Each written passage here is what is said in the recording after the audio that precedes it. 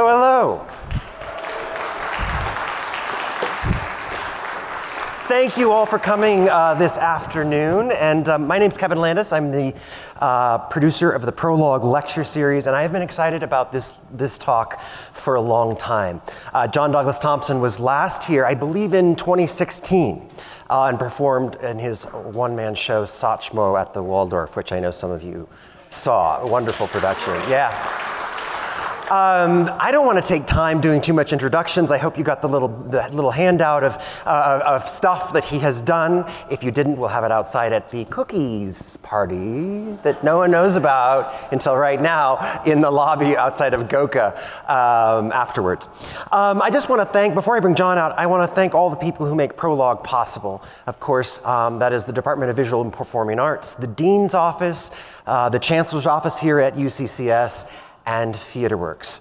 So we're going to talk about a lot over the next hour and 15 minutes or so, and then we'll get a chance to mingle, as I said. So without further ado, it is my pleasure to introduce John Douglas Thompson.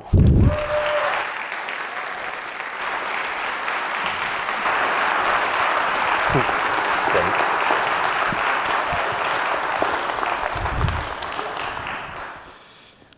Hello. So nice to have you with us. Pleasure to be here. I have so many questions. What? I just noticed the stars There's stars and bees, yeah. Yes, they're really cool shoes. At first I looked at them and it was just, have you seen this? Can you show them the shoes? Yeah, no. Okay, so here's the story on the shoes, and I say this first. They were a gift. They're Gucci. These are say no more. These are the fanciest thing I own, and that was a gift. Yes, okay. I only wear them on very special occasions, and this is one. Okay. These are just boots. They're not. Buy boots. John, thanks so much. As I was saying before, last time, I think my math is right, it was in 2016 when you were doing Satchmo at the Waldorf, and you brought it out for us to see at TheaterWorks over in the other building. Yes. And a smaller building. A smaller building, now in our fancy less spot. impressive building. Well, we want to talk a little bit about your bio, but of course, we brought you here because you are an expert on classical works and on the works of August Wilson. TheaterWorks is performing King Hedley II. They're in tech rehearsal right now, just next door, and so we're all kind of sharing a backstage. This is sort of fun. Could you tell us a little bit about how you got involved in theater and specifically your interest in August Wilson? Ooh. Okay, how much time we got? We'll get it, an hour.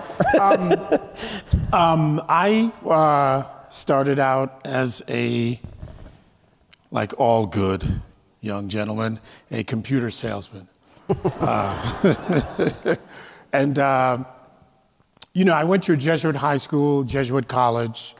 Jesuits here? What? Okay, awesome. Which gave me quite a well-rounded liberal education, liberal arts. And so I got a chance to study some Shakespeare in my English classes.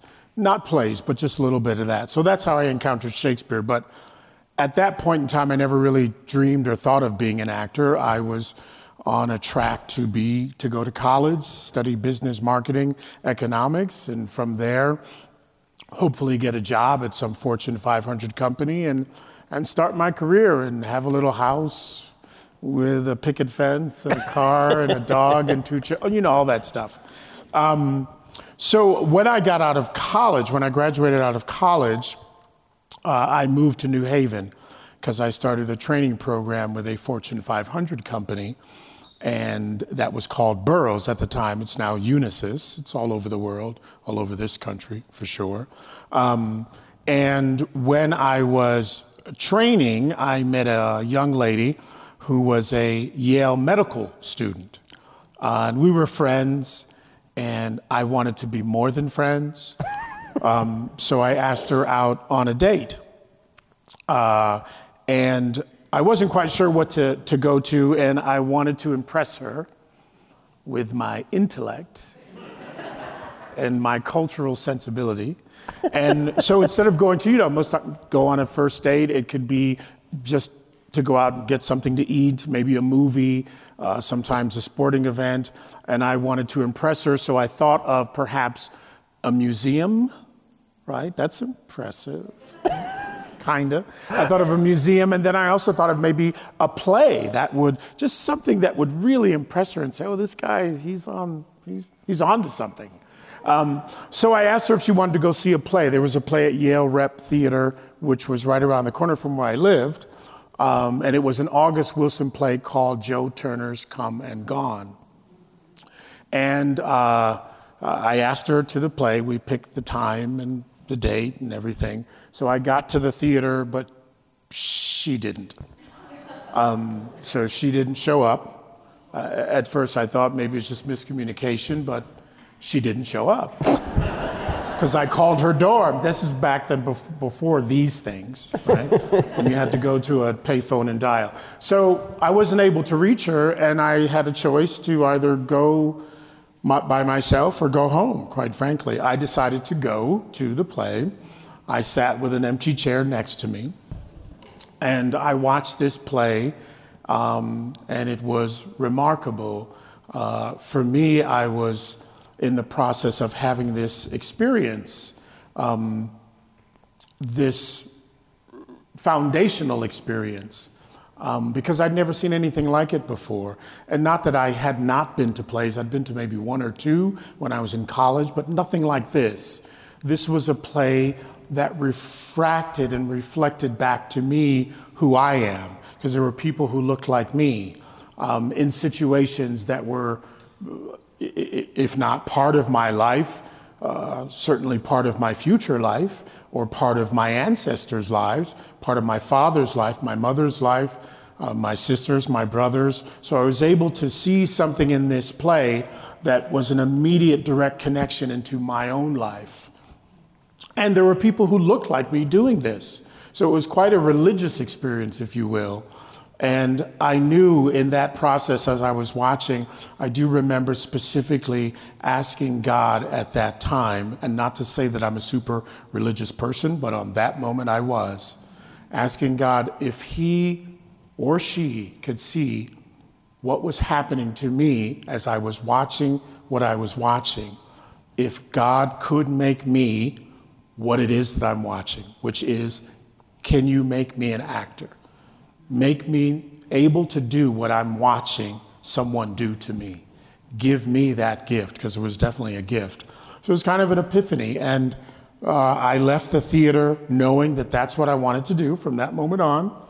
I wasn't thinking about, quote unquote, the date that stood me up. I was very much focused on having the idea of being an actor. And so I left there. It took me another 6.5 years for that to happen. I waited until I got laid off from this company, and then immediately I started to think about, now's the time to become an actor. So I went to drama school, got out of drama school, went into the world of acting. Took me about 3 or 4 years to get my first job, but I did get one, and used that to get other jobs. But I think the more important thing out of this story is how plays can affect lives, right? Because without me seeing this particular play, I wouldn't be an actor. I know that for a fact. It had such a profound impact on me.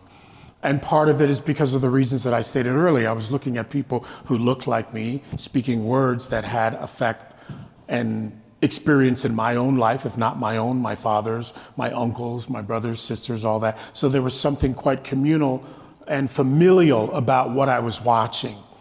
And so that was my standard. That is theater. Obviously, when I left and went out into the wider world, that's not exactly what I fully encountered, but I always thank August Wilson for giving me that initial experience. And I've said this before, that August Wilson made me an actor, and William Shakespeare gave me a career. That's pretty much how it's happened for me. And so that's my experience with Wilson. You know, what you just said resonates with something you said to the students yesterday. You said, my family is my archetype. Yes. And the idea that you just presented about seeing yourself on stage, being able to say, that's me. You hear people talk about that with August Wilson a lot. Could you wrap that up into sort of what we should know about August Wilson and the idea of family and the idea of the Black experience in America that he did so beautifully? Well, I think prior to August Wilson, we had glimpses of it. We had certainly Lorraine Hansberry, her plays, particularly Raisin in the Sun. There were several other plays from other playwrights. And there was also someone like Eugene O'Neill who put Black protagonists in his plays because he had, certainly from my perspective, a respect for the African-American experience in the United States, as well as he had for the Irish-American experience in the United States. So there was something about August Wilson saying to me and people who look like me that our lives are valuable, that we are worth it, right? That our lives are art, that the way my mother cooks and the way my mother talks with her friends, the way my father plays cards with his friends in the backyard, the way my father does work around the house, the way my brother talks to my sister, the way I talk to my brothers and my mother and father and my friends is art. It's worthy of being art. And that is huge because August Wilson made someone like me and people who look like me heroes. So there's something very Greek about what he did for the African American life. So before him, there wasn't people actually doing that on such a broad scale and so concentrated, right? Because he told 10 plays, decade by decade, of the African American experience in the United States. So it was quite amazing to feel like a hero, to look at my life and say that it has value, it has art, it has greatness, it has essence, it has spirit, it has all the things that are necessary. So there's a value that he gave to me and people who looked like me. And I'm not even talking about actors. There were people that would go see his plays and see themselves in the characters and realize that they were valued. And I think that's a very important thing, particularly within the context of theater and American theater. So many groups, I said this before, America's this big melting pot, this big democracy, this big melting pot. And to see yourselves reflected back to you in a play or in a movie is a very powerful device of self-identity. And if what you're getting back is negative, if you're seeing yourself but in a negative impression, that has an impression on you. So I felt what August Wilson did for the African American and the African American family and the African American or the African diaspora was give value and credibility, integrity to our lives that did not exist within the American theatrical format. And when we went to see his plays, we had a certain amount of pride, or it awoke a certain amount of pride in ourselves. And so that was something that he gave not only to the African Americans who watched the plays as audiences, but the African American actors like myself who participated in them. And I think he was able to give some sort of historical context to all those people who were not Black, to say, this is Black life. These are heroes. These are major protagonists in our everyday lives. So he took my everyday life and made me nobility, right? This is very important. And if I had not seen Joe Turner's Come and Gone, I wouldn't be an actor. Had I not seen that nobility on stage in action, I would not have dreamt to attain or have that position. So that's how powerful it is. So when I talk to people about August Wilson, there's a direct impact from seeing to believing to dreaming to doing. And just as you were saying, John, I was thinking the Pittsburgh cycle, and you mentioned, you've mentioned Shakespeare. It's almost biblical, right? This 10 plays, right, of the Black. I'm going to just read them because TheaterWorks has done. Well, this will be the 5th one that TheaterWorks has done of the 10. And to be doing them here in Colorado Springs is really remarkable. 1900, Gem of the Ocean. 1910, Joe Turner's Come and Gone. 1920s, Ma Rainey's Black Bottom. 1930s, The Piano Lesson. 1940s, Seven Guitars. 1950s, Fences. 1960s, Two Trains Running. 1970s, Jitney. 1980s, King Hedley II, which we'll all see. And then 1990s, Radio Golf. Yes. You got a Tony nomination for one of these plays. Could you tell us a little bit about what it was acting on Broadway in Jitney, the 1970s epic? Yes, we did a production of Jitney, and it's notable in the sense that that was the final play of August Wilson's 10 plays to be put on Broadway. So it was the final crown, or final jewel in the crown. And to give it even more context, no playwright has had their whole oeuvre, if you want to call it that, their set of plays all done on Broadway. August Wilson is the only person to have done that in the world, right? So he wrote 10 plays. Yes, it deserves a hand. So he wrote 10 plays and they all made it to Broadway, and some of them more than once. So when we did Jitney, that was the final gem, if you will, completing the necklace of August Wilson's plays. And you know, it was quite a profound experience for me, because I do think in plays with certainly really talented playwrights, you learn so much about yourself and the human condition. Me and my father, once I decided to become an actor, had kind of a breaking off. I come from a West Indian background, and acting was not considered respectable or reputable. It was, from my father's perspective, a hobby. And my father, as all great parents do, work extremely hard for the benefit of their children. And my mother and father did the same, God rest their souls, for me, in getting me a good Jesuit education in high school and in college, and wanting me to move into those wonderful fields of, you know, being a lawyer, a doctor, or a salesperson. So when I made the choice to become an actor, from my father's perspective, it was a betrayal. And I never understood that. It hurt me to my core as what I did hurt my father to his core. So here I am working on this play, Jitney, which has a lot to do with fathers and sons.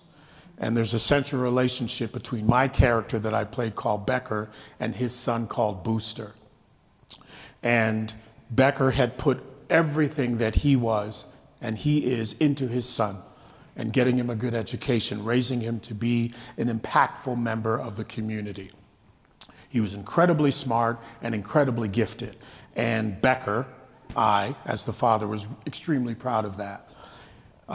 My son Booster got tangled up in a relationship, and at the end of that relationship, he ended up killing the person that he was in the relationship with, which I, as Becker, his father, could not understand that behavior. That's not how I raised him. The mother, as well, my wife at the time, could also not understand. It was such a huge thing that the mother in the family passed away. It drove her to her death. My son, Booster, goes to prison. I never visit him over the course of 20 years. So the big thing in the play is Booster's getting out of prison, and he's going to come and visit his dad. And what is that going to be like? And so you see this relationship kind of unfold, the backstory of it, what happened, and why the father feels so betrayed and will not deal with the son. That relationship taught me a lot about the relationship I had with my father. Through playing the character Becker, I understood what it meant to feel betrayed by your son or your daughter, who you taught or raised to do nothing but good things in the world, and something horrible happened. And it allowed me to mend my relationship with my father, to really understand where he was coming from and accept it and be open to it as opposed to be angered. And it did a lot for me and my dad. And, you know, certainly before my dad passed away, we were able to, I felt, certainly repair our relationship. And if it wasn't for that play, I don't think that would have happened. So plays can have an effect certainly in the storytelling aspect, but it can actually have a direct effect on one's life, as that play did in mine and my relationship with my father, in the same way that Joe Turner, or in a different way that Joe Turner had an effect on me, making me an actor. You know what I mean? So I feel indebted, to August Wilson and his writings and his characters, because they've done so much in my own personal lives, let alone my career. I love that story. I didn't know that, but all of the praise that you got, the award nominations and awards for that production, actually it was about you and your dad and the reconnection that you had. That's that was the story inside the story. You know what I mean? And I was, it's rare that you come across something that teaches you a life lesson that allows you to bridge and reconnect with a member of your family or a friend, a lover, a close acquaintance, before it's too late. And my father, I remember I was so proud. Our play got a Tony nomination for Best Revival. I got a Tony nomination for Best Supporting Actor. And, the biggest thing was I wanted my dad. I wanted to tell my dad about it and have him come to the show. But at that point, my father was too old to travel and come to New York City, get off a plane, make it into Times Square, go to the Tony Awards. It would have been way too much for my father to negotiate. But it was one of the proudest things of my life to be able to say that to my father. And then before my father had passed, to spend this quality time with him in full understanding of where he was coming from, and just able to answer that with love, as opposed to animosity or anger or difficulty or aggression, like, why won't you accept this? But totally able to understand where he was coming from, and just the effort to be his son in spite of all of that, and love and take care of him. And so I'm proud that I was able to come to that place, and I'm happy that obviously it was the play that brought me there. And I never knew that going into the play. It was something totally by surprise. With that story and your relationship with your family, the idea of the family as the archetype, what Wilson does with the American family. You mentioned Shakespeare before as another of your great loves, and I know you hear this quote all the time, but I like saying it, even if it embarrasses you. Who has a New Yorker article on you? It says, John Douglas Thompson is the greatest Shakespearean actor of his generation. And I've seen him on stage a lot. That's a lot, but it's true. I mean, he has a felicity with Shakespearean language like no one I've seen.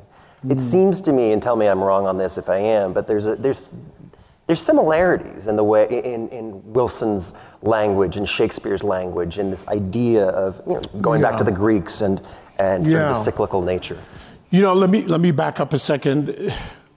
I have spoken to many people about using your own family as legacy, and where that idea comes from, or using your legacy in your acting. You are closest to your parents, to your brothers, to your sisters, to your cousins, to your nephews, to your uncles, aunts, because that is the blood that flows through you. And whether you like it or not, that's what's going to come out.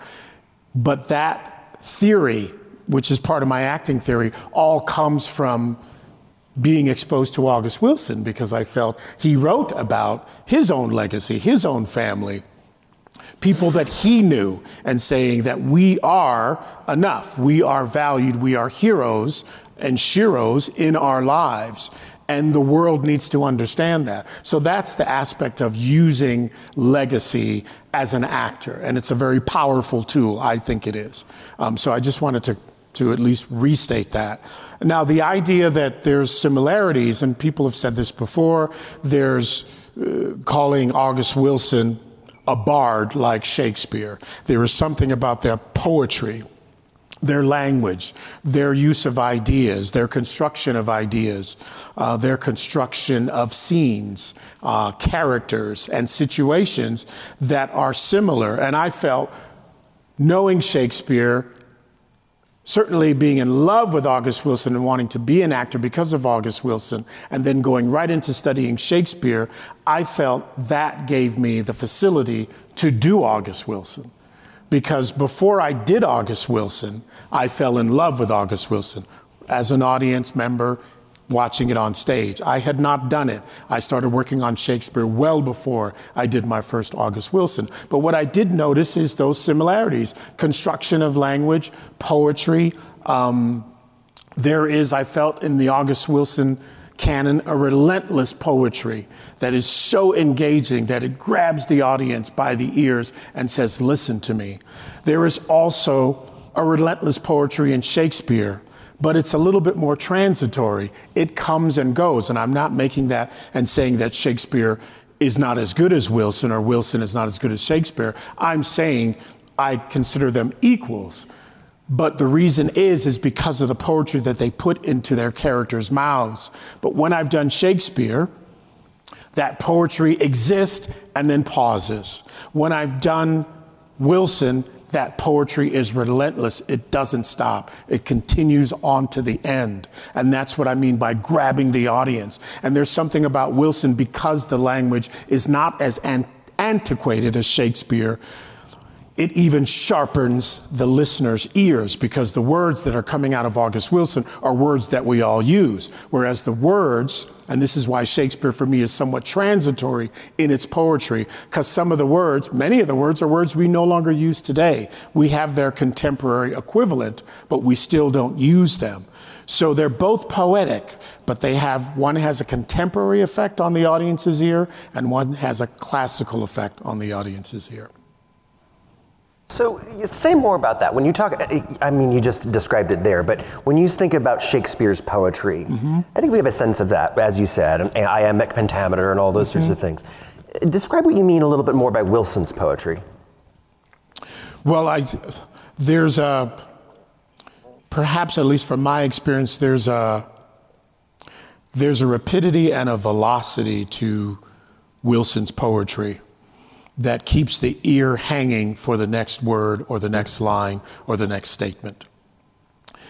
And I don't think he gives you a pause in the way that Shakespeare does, where there may be a pause for you to reflect on what you just heard. I feel with Wilson, you're following everything that you hear, and it's all driving to a larger point. And hopefully we'll get into, I'll do at least a reading of one or the other or both to at least hear it and give you a more specific example. But it is because Shakespeare was a long time ago, meaning, when I say classical context, we're talking over 400 years back, whereas Wilson is much more dealing with the contemporary, and let's say even when he was alive, dealing with language and situations that are very much a part of our distinct present and future and past that we all understand. So there is the ability, I think, with Wilson for a greater understanding than there is with Shakespeare. Many of the things that I did with Shakespeare, although I understood them inherently initially, I had to go back and forth over it. When I heard Wilson, it was immediate. The understanding, the level of who these characters were and what their lives were about became much more easy to understand off of the page and on the stage than when I did Shakespeare. So that's when I look at something that's classical, they say anything from 1920, before 1920, constitutes classical. Contemporary may be 1920 and into the future. So that's just a specific definition. But when I talk about language, and many of you may have witnessed this, when you read Shakespeare or go to a play and listen to Shakespeare, you will get it, but there are words that you may not understand that are the linchpins to the meaning. Yeah.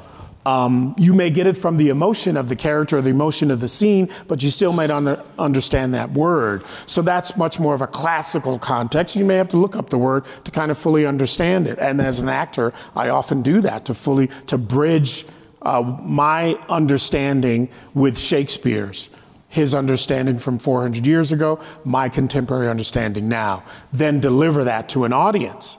But I never necessarily have to do that with a contemporary writer like August Wilson, because all that is on the tip of my head and on the tip of my tongue. And I know for audiences, it is the same.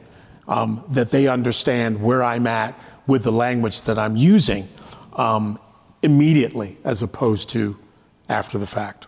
Well, you sort of teased it. So is there anything in here that would sort of express that? Not in acting, but just to read some stuff so we get a sense of what we're going to... Time has moved on and reading glasses are necessary. So I'll read some of Othello, which is also beautiful poetry. This is the speech that Othello gives to the senators about the story of how he and Desdemona fell in love. So that's all you need to know. Some of you probably know the play, so who doesn't know the play? And that's the bigger question, right? Okay.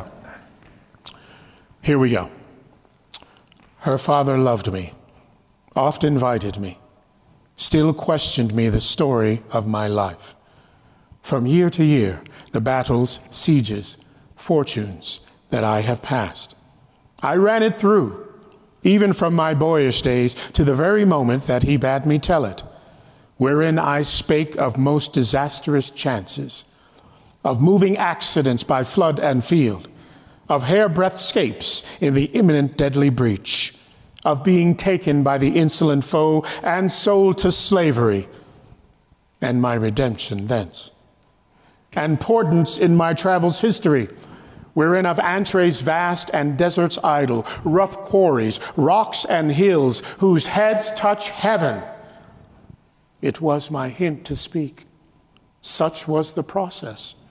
And of the cannibals that each other eat, the anthropophagi.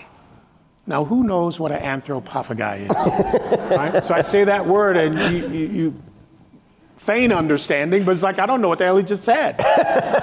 Right? So that's just part of Shakespeare's poetry that we have to reflect back on and then assume that these anthropophagi were a particular kind of people in a particular place on earth that were very different from the general population that Othello ran into.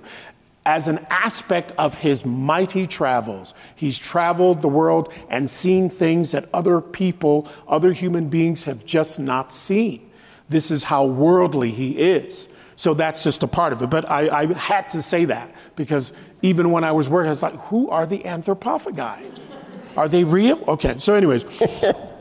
So it was my hint to speak. Such was the process. And of the cannibals that each other eat, the anthropophagi, and men whose heads do grow beneath their shoulders.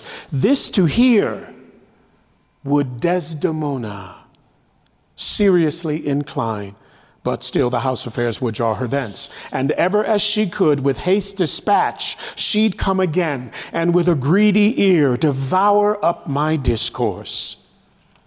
I did consent, and often did beguile her of her tears when I did speak of some distressed stroke that my youth suffered. My story being done, she gave me for my pains a world of sighs. She swore in faith 'twas strange, 'twas passing strange, 'twas pitiful, 'twas wondrous pitiful. She wished she had not heard it. Yet she wished that heaven had made her such a man. She thanked me and bade me, if I had a friend that loved her, I should but teach him how to tell my story, and that would woo her. Upon this hint, I spake. She loved me for the dangers I had passed, and I loved her that she did pity them. This only is the witchcraft I have used. Here comes the lady, let her witness it. Beautiful. But thank you very much. But I wanted to say, you see how there's poetry and then pause to reflect. because I also felt that Shakespeare at the time that he was writing was trying to say to us, this is who we are. This is what we do when we are placed in particular situations. And the situation that Othello was placed in is having to, which he should never have to, prove to a group of senators the story of the love of how he and Desdemona fell in love. Who should have to prove that? To say that you're in love with someone should be proof enough. But because there's an element of this play that deals with racism, it seems as if there's something underhand has happened. So they're accusing Othello of witchcraft. So here, just imagine the situation. Here's this man who has fallen in love with this woman, who has also fallen in love with him, to speak of his person. These are intimate matters, but he's got to speak to them, because if the people he's talking to don't believe him, then there may be hell to pay. Who knows what the price of that's going to be, right? Because he's dealing with these people who are now going to pass judgment. But he tells such a beautiful story of the love that him and Desdemona have, that one of the first things one of the senators says, who's there to judge him, one of the senators says, I think this story would win my daughter too, right? And then he goes off to war, and then the rest is history about the play, of course. So as Othello is speaking to these senators, what you're actually experiencing is not only the story of how they fell in love, but you're also experiencing his humanity. And that's what wins the audience over to really like this individual, this general called Othello, who is the only black man in a predominantly white society, right? So there are so many ramifications that are current and contemporary in this classical play. And the poetry is what wins the day, but there is pause in the poetry for the character to reflect as well as for the audience. But that's poetry that grips your ear in a transitory way, but holds you. And then there's a pause, and maybe some words that are fairly understood or maybe not, that connect one thing to another. So it's holding you for a moment, letting you go, and then pulling you back into its grasp, at least from my perspective. Whereas August Wilson is relentless, and once he grabs your ear, he doesn't let it go until we get to the end of the speech, and then you've got the full effect of someone's life. So that's kind of the difference. Now I'm going to read from a play by August Wilson that I did. It's called Joe Turner's Come and Gone. I was fortunate, after having seen that play that made me an actor, 25 years later, getting the opportunity to play the role in the play that made me an actor. So here, let's see if my theory is correct. You're just testing it out for the first time. I'm testing it out. This is all, we're all new to this, guys. Okay. So now this is the character that's here. His name is Harold Loomis, that I'm going to read from. He was a pastor. And there was a practice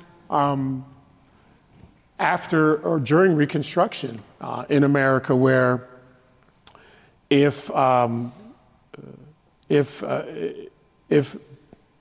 anyone black, particularly black men, were seen either talking with one another, engaging with one another, going from one place to another, they could be arrested on what they would call like vagrancy. And then they would be pulled back to working on some farm or some plantation. So it was another form of slavery. And they made them work off their charge of vagrancy by doing all this labor on a farm or a plantation. So many people who were slaves in the past became slaves again for a period of time. That's what happened to Harold Loomis. He was there trying to talk to some people who were actually gambling and saying, don't gamble, and trying to talk them into coming to the church, because he was a person who went out to save souls. The police saw this and rounded him up with all the other people that he was talking to, took them all off, and they worked on a farm for 7 years as slaves, and then were freed. And So there's a point in the play where he's talking to some people about his past. There are two other individuals on stage that are talking, and they've been working on Harold Loomis in a way because they want to hear about his past. And they've been saying things that he can overhear. And then all of a sudden he starts to speak about his past. So this is his speech. Had a whole mess of men. Let me start again. Had a whole mess of men he'd catch, just go out and hunting regular like you go out hunting possum. He'd catch you and go home to his family. Ain't thought about you going home to yours. Joe Turner catch me when my little girl was just born. Wasn't nothing but a little baby sucking on her mama's titty when he catch me. Joe Turner catch me in 1901, kept me 7 years until 1908, kept everybody 7 years. He go out hunting and bring back 40 men at a time and keep them 7 years. I was walking down this road in this little town outside of Memphis, come up on these fellows gambling. I was a deacon at the Abundant Life Church. I stopped to preach to these fellows to see if maybe I could turn some of them from their sinning ways when Joe Turner, brother of the governor of the great sovereign state of Tennessee, swooped down on us and grabbed everybody there, kept us all 7 years. My wife, Martha, gone from me after Joe Turner catch me. Gone out from under Joe Turner, got out from under Joe Turner on his birthday. I'm sorry, I'm going to start again. But do you sense my theory? Okay, yeah. Let me start again. Okay, here we go. Had a whole mess of men he catch, just go out hunting regular like you go out hunting possum. He catch you and go home to his wife and family. Ain't thought about you going home to yours. Joe Turner catch me when my little girl was just born. Wasn't nothing but a little baby sucking on her mama's titty when he catch me. Joe Turner catch me in 1901, kept me 7 years until 1908, kept everybody 7 years. He go out hunting and bring back 40 men at a time and keep them 7 years. I was walking down this road in this little town outside of Memphis, come up on these fellows gambling. I was a deacon in the Abundant Life Church. I stopped to preach to these fellows to see if maybe I could turn some of them from their sinning when Joe Turner, brother of the governor of the great sovereign state of Tennessee, swooped down on us and grabbed everybody there, kept us all 7 years. My wife, Martha, gone from me after Joe Turner catch me. Got out from Joe Turner on his birthday. Me and 40 other men put in our 7 years, and he let us go on his birthday. I made it back to Henry Thompson's place where me and Martha was sharecropping, and Martha's gone.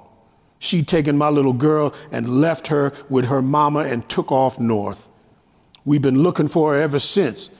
That's been going on 4 years now. We've been looking. That's the only thing I know how to do. I just want to see her face so I can get me a starting place in the world. The world got to start somewhere. That's what I've been looking for. I've been wandering a long time in somebody else's world. When I find my wife, that be the making of my own. Now, I ain't never seen Joe Turner, seen him to where I could touch him. I asked one of them fellows one time why he catch niggas. Ask him what I got he want. Why don't he keep on to himself? Why he got to catch me going down the road by my lonesome? He told me I was worthless. Worthless is something you throw away, something you don't bother with. I ain't seen him throw me away. Wouldn't even let me stay away when I was by my lonesome. I ain't tried to catch him when he going down the road, so I must got something he want. What I got.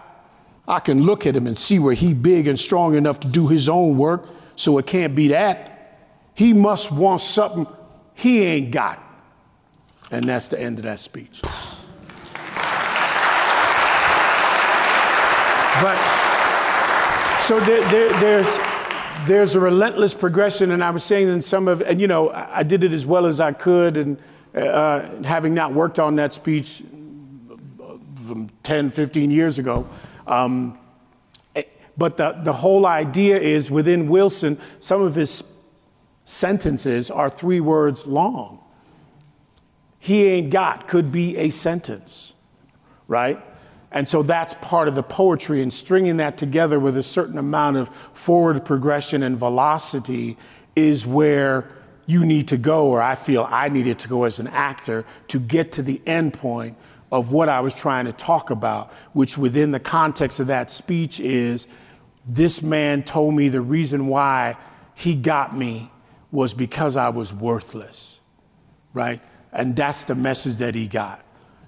And he's not worthless, but this is what he was told. And this is why Joe Turner rounded up black men by the dozens, because Joe Turner felt that they were worthless and they needed to be slaves again, right?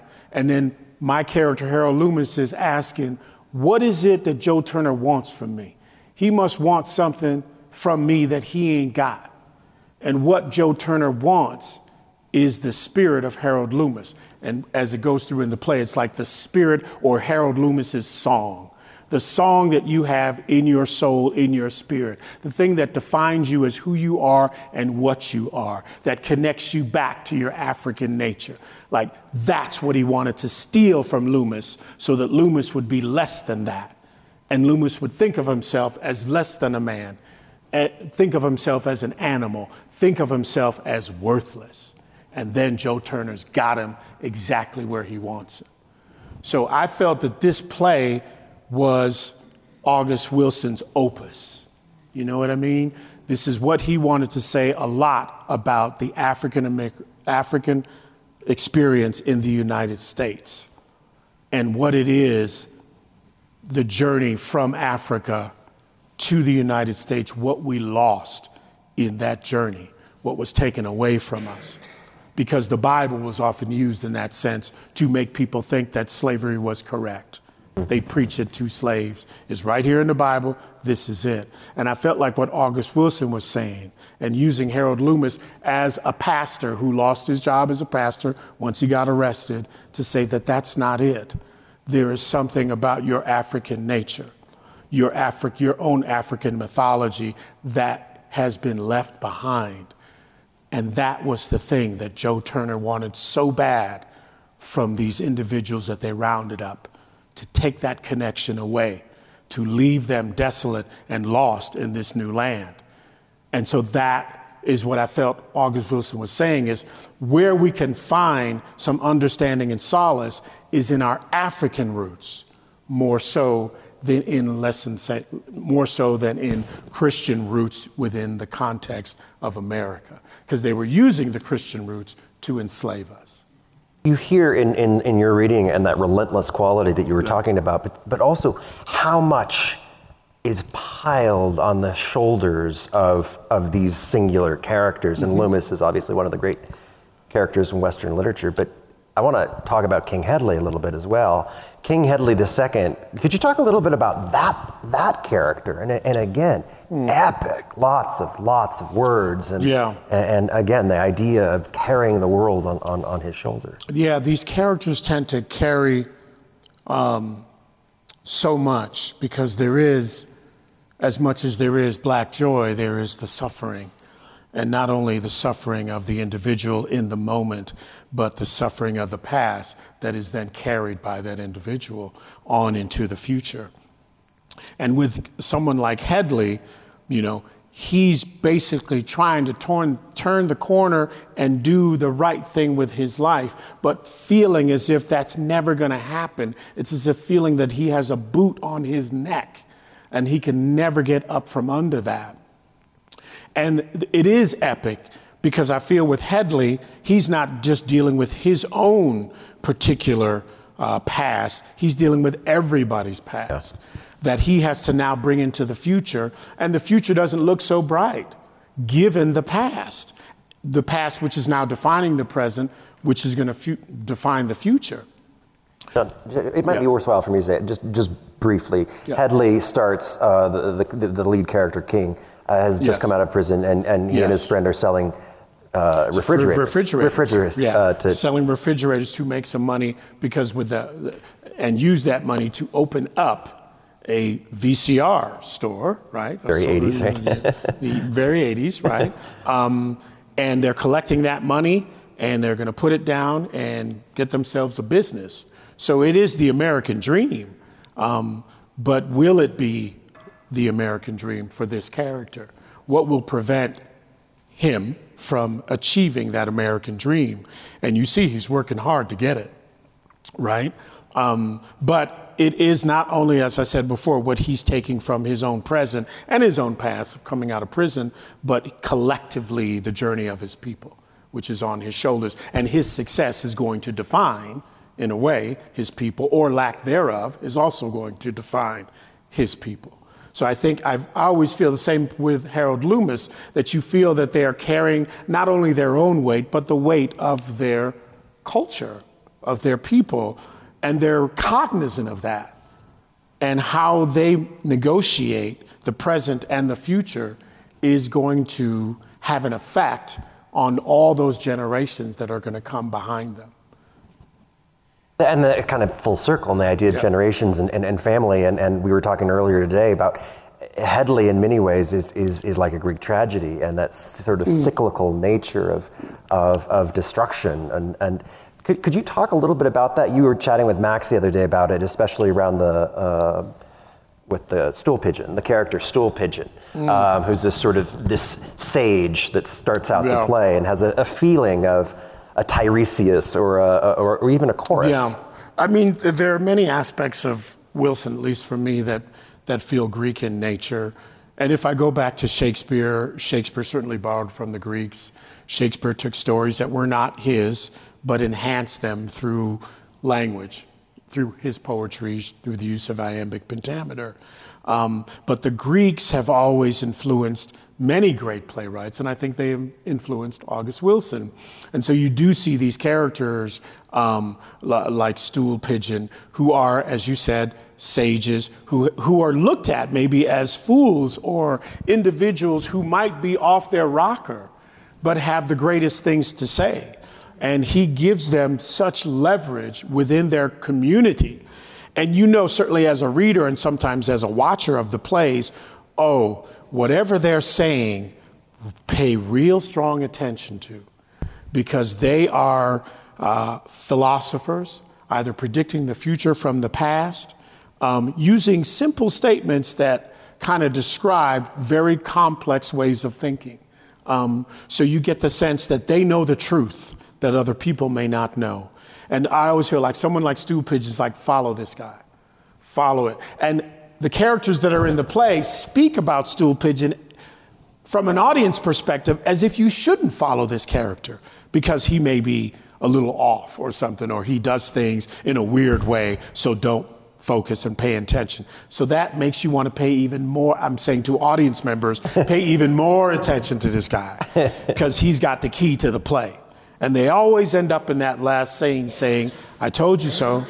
See what I mean? It's come to pass, you know what I mean? And it's wonderful how August Wilson, dots these plays and drops these characters in many of his plays in an effort to look at Greek tragedy and say, lift Greek tragedy as the highest form, perhaps, of play, and put it in his plays, making his plays equal to the highest form of play.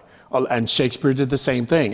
The Greeks weren't strong for a simple reason. The Greeks were strong because what they were writing about was also aspects of the human condition. And all the great writers from one century to another borrowed from the Greeks in some format or another, the way they structured their plays and characters in the plays. And Wilson is no different. Well, I hope that whets your appetite to go see King Hedley II. Oh, yeah. We watched a little bit of Tech yesterday, and it looks terrific. It looks really, really, really, really good. And I think you'll all be in for quite a treat. And, I think the great thing about Hedley is there are similarities from Hedley in the other plays. So it's like opening up this great book and reading a chapter and knowing that in some senses, you can follow these characters through other chapters in the book, but even if you don't follow the characters, each succeeding chapter will be just as exciting and wonderful as that first one that you read. Like when I pick up an August Wilson play to read, it reads to me like a book. And I can't necessarily put it down. You just want to know what's going to happen, not only in the context of the overall story, like how it's going to end, but what is this character going to end up saying? Like you're so attached to each statement that the character says that you want to know everything about the character. And I find that some of the simple statements or ordinary or even perfunctory statements in August Wilson's plays contain so much. They're packed. The three simple words may be packed with such density of Black life. It's quite remarkable how he has put so much of our history in so little. And I think the same thing what Shakespeare did, he put that into the history of the human condition. Because I don't think outside of the history plays, or maybe even the Roman plays, that Shakespeare was writing about a specific culture. I think most of Shakespeare's plays really address human nature, right? That's what makes them so universal. But there is also something quite universal about Wilson, because he's asking you to look through this prism, this amazing prism of Black life, and see the universality in your own life. So it's very specific. Look at this Black life, but what you will see is the similarities to your own life, because you'll see the characters who have the same wishes, dreams, and statements that you have. So it's not just theater. I always felt this. It's not just theater that exists for a particular group. It's theater like Shakespeare that exists for humanity, because we all learn lessons. And what I learned, and I think what the general audience can learn, is the universality of these stories and how these lives, which may not be yours, are so similar in emotion, in reach, in hope, in desire, in anxiety, in love. And I think that is the hallmark of a good playwright, to take something so specific. Let's say if it's a Jewish playwright, like when I went to see, I've seen quite a few plays that talk about the Jewish story within the context of America. And then what you start to see is your own life through the characters on stage who are a part of Jewish life. And you see the similarities. So that's the thing that great playwrights do, is pull us all together through a specificity, through forcing us to look through the prism of something very specific. But when you look through that prism, the way the light bends in many different directions is what we can gather from it. And that's the universality. Well, it just reminds me, we saw that with Indecent. The students did Indecent a couple weeks ago. And you see the similarities. And Aubergine and play. I'm going to turn it over for some audience questions here in a second, but I would be remiss not to ask you this, especially for our students who are thinking about careers in acting. You have a successful film career as well, and I know you were just recently in the film Till. About the story about Emmett Till, and I wonder if you maybe could talk a little bit about that production, that film, and a little bit about the differences in acting technique that you take from theater, perhaps to stage. Screen. Well, I'll start first in saying that theater, in comparison to film and television, for the actor is a luxury, and I say that only because. What the theater actor gets to do that the film or television actor doesn't get to do is rehearse. That's the X factor. As a theater person, you spend a month in a room rehearsing the character, the ideas of the play, the shape of the play, and able to fix and correct things and come to some sort of conclusion with your performance, and have it be shaped by a director over time. And then you got 8 performances or 6 to 8 performances a week. So if you mess something up on Tuesday, you got Wednesday, you got Thursday, you can continually work it.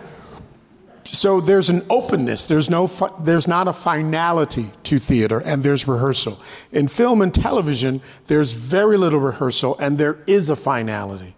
So you end up maybe not having enough time to get where you want to be, and then realizing, well, it doesn't matter now because they've filmed it, it's captured, it's there for posterity, there's nothing I can do about it now. We're not going back to refilm or redo, that's it, drop it. So often for me, I won't watch the things that I do as it relates to film and television, because if I look at it and say, yeah, of course, in my mind, I'm thinking it's terrible because I didn't have enough time to rehearse it. And I can look at a moment and say, so I don't want to put myself, it's almost traumatic in some ways. Because I keep saying like, oh, wow, if they just decided to have an extra day of rehearsal. There really is no rehearsal. You got to come in with a performance and they take it in 1 or 2 takes and then that's it. So that's the difference. So if you're a theater actor, just really understand your blessing in the fact that you have this luxury of rehearsal, and it teaches you how to put together a performance, which when you move to film and television, you'll need to do that, but in a very accelerated way. You may only have 24 hours to put together a performance that if you were doing a play, you would have a month to put together a performance. So that's the big acting difference from my perspective. Now, the film Till was a fabulously important film, and they had asked me to be a part of it, and it's rare that you get to be a part of factual films. Most films and even television shows are fiction, so that it's being made up on the fly. So this was a factual film about Emmett Till, and it really zeroed in on Emmett Till's mother, Mamie Till, and all that she did surrounding her son's killing, and how her work and her determination under such incredible circumstances as a mother to have your son murdered, how she rose above it and actually started the NAACP. It was kind of her efforts that kind of brought that into existence, and civil rights as well.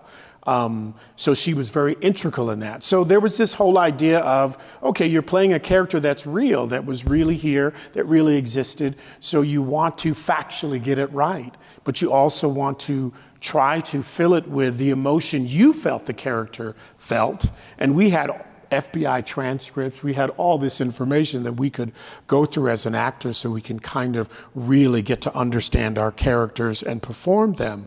And because we were dealing with such a tragic story, it's truly unbelievably tragic. And what I learned was all these things that I didn't know. I thought I knew about the Emmett Till situation. And I would say this to everyone here: what you think you know, you don't know. There's much more to it that happened, that went on, that I think we all should know as we move forward.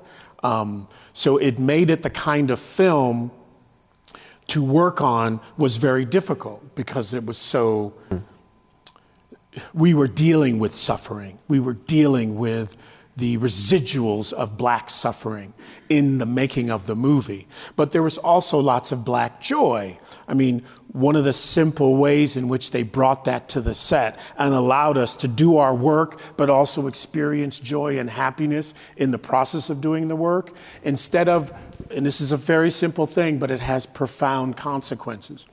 You can have the name of the film, and oftentimes when you're going to the film, you'll be driving by in some truck that they're bringing you into the film on, and it'll say, "This way to Till," or "This way to the name of the movie," so that the person who's driving you there knows they're going in the right direction.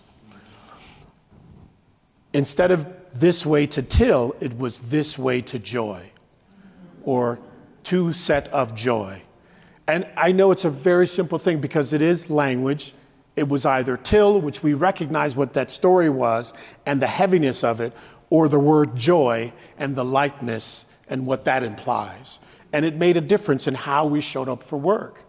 And our director was also cognizant of how we would be feeling with this particular subject and did her best, as well as the producers, to keep things light. Yes, we have to do the work. Let's go inside and do the work. And when the work is over, when I say cut, let us move towards something happy. And it really had an effect on the whole cast. We did one scene, there's a scene that I'm in where they come to take Emmett Till, because I play Emmett Till's uncle, and he feels a huge burden of guilt because it's on his watch that Emmett Till gets taken. And I remember doing that scene, and we did that at 2 a.m. in the morning. So it was real, and this sort of a thing, the real event, happened around this time, late at night, where these individuals who were obviously Klan members came and took Emmett Till from that house. And we really did it under those circumstances of night and late, waking up, tired. We were all physically tired because we've been out there shooting this scene. And so I think some of that lended to, verisimilitude of when people are watching it. It's quite truthful and quite accurate as to what actually happened. And so for our making of the film, the director put us all in that situation, knowing how difficult that would be, but that's the kind of work we had to do to get the scene right, for the audience to understand the impact of that situation to that family and the idea that there was nothing they could do about it.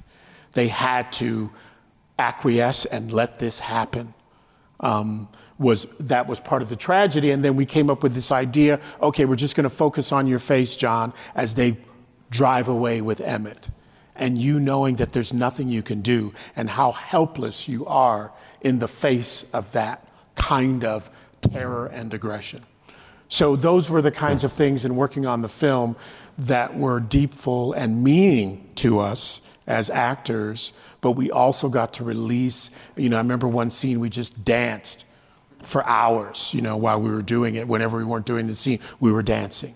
And that helps. That helped take our mind. But it was an honor to be a part of something that was historical, that I felt is necessary for people to see and to hear and experience and really understand this story, the true nature of this story, because it's impactful. And we keep sometimes running into these things without knowing the past in an effort to avoid these things. You know what I mean? So, and then I did some series. I did The Mayor of Easttown, which was on HBO. And I'm doing another show called The Gilded Age, which is really, and also significant. They decided to really focus in on a Black family of that time. We're talking late